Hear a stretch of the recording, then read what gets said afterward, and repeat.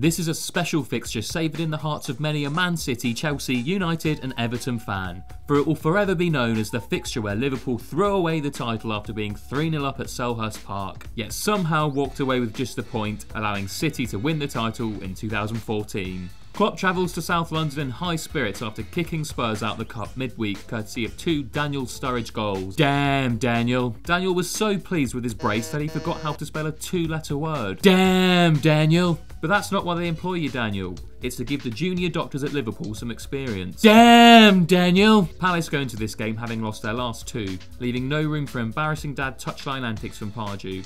Benteke will certainly be looking to get one over his old employers, although even if he managed to score a hat-trick, which he won't, it won't stop Klopp's laughter that he got 32 million for him. The Reds are unbeaten in 10 and a win here could send them top, but playing at the setting of the famous bottle job of 2014, Klopp will need to make sure they don't flop again.